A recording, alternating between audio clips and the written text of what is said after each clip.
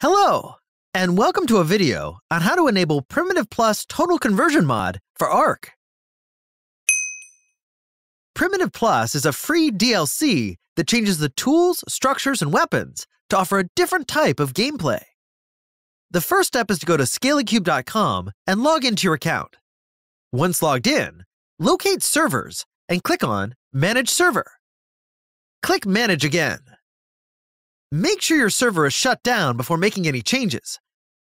Locate the Settings tab and enter it. Find the Total Conversion line and select Primitive Plus. Click on Save at the bottom of the page and wait for the process to finish. After this is changed, start your server and your Total Conversion mod is now loaded.